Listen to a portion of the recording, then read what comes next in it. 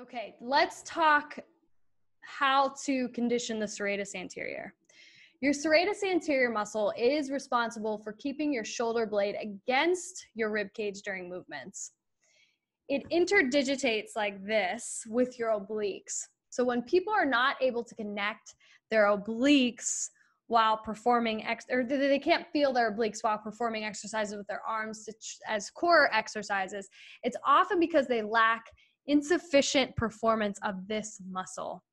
In this stage of your core training journey with me, you need to be able to move your shoulder blade without your neck, cervical spine, thoracic spine, upper arm, elbow, wrist, whatever, from moving. Because that movement is taking up, it's like little cheating signs. This sounds harder than it is, but if you tend to be more mobile in your joints, you do have to be more intentional about paying attention, ensuring that you're stabilized in the areas that I just described. This is the muscle that I'm trying to get you to use when you push away from the floor with your shoulder blade. You're gonna lay on your back, rib cage stacked over your pelvis, in hook line position. Shoulder is flexed to 90 degrees, palm is faced towards my other palm. I'm going to make a gentle fist and punch the ceiling. As I punch the ceiling, no movement occurs at my neck, my middle back, or at my arm. Like, no, there's no rotation, and then I control it down.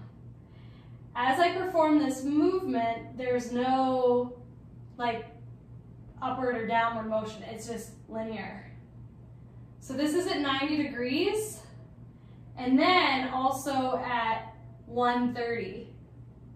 Same thing. As you return to the starting position, you don't want to pull. You just want to control it down. After you've done 15 to 20 in each of those positions, with or without weight, you're going to get it to a midpoint. So this is all the way up, this is all the way down. I'm going to come right here, and then I'm going to draw my name really small in this position, keeping everything still except for your arm. First and last. Feel here is deep shoulder, side of ribs, and armpit region. You can do this in other positions. It doesn't have to be like this, but this is one way that you can really gauge or understand what moving your shoulder blade without your thoracic spine or everything moving means.